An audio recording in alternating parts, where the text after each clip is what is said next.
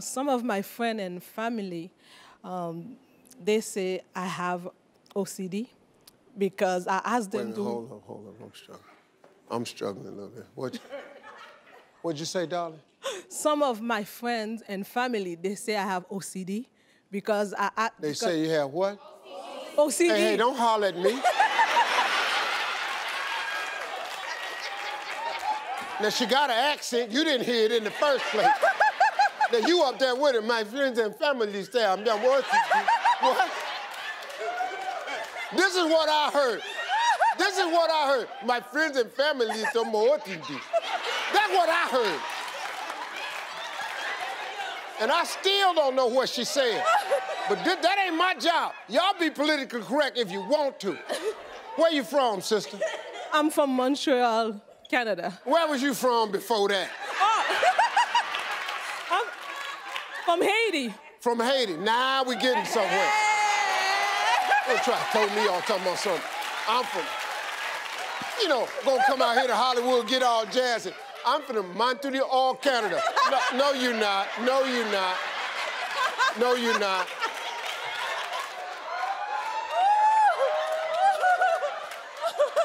Okay. Now, see, that's how y'all sit up in here and act like you know what she said all you want. I didn't understand nothing she said. The family number. Okay, go ahead. Yes, I grew up in the house, we don't wear shoes. But now I live in New York City. And all of my friends, they think I'm crazy because I ask them to remove the shoes before they come inside of the house. What do you think?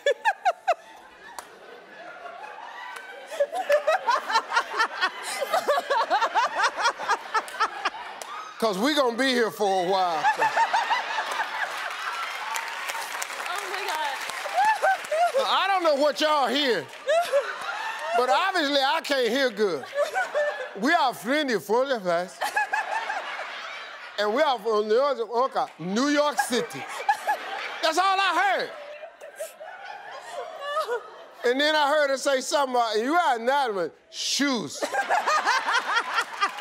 So everybody in New York City got on shoes.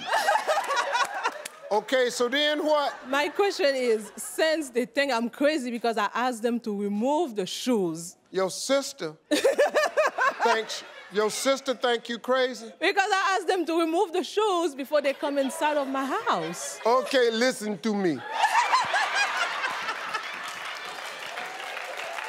You ought to take your shoes. You ought to take your shoes and go to Haiti. And you buy these shoes. You buy these shoes in Haiti. And then you take their shoes to Montreal, Canada. And just move these shoes in the house and move these shoes out the house. And then you just move these shoes. And no one knows nothing going black for you all go black.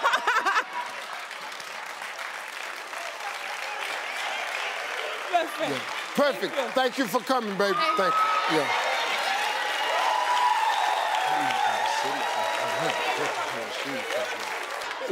Where's Angie?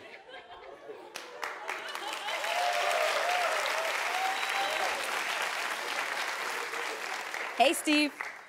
My question is, can you give us some ideas on how to let loose while we're here in LA on our momcation?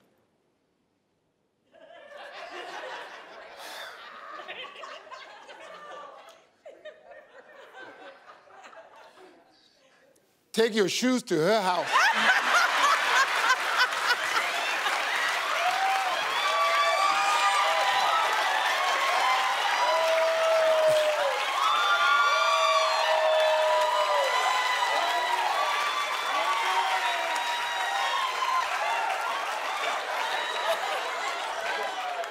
Thank you very much. Okay, where's Shane? Where's Shane?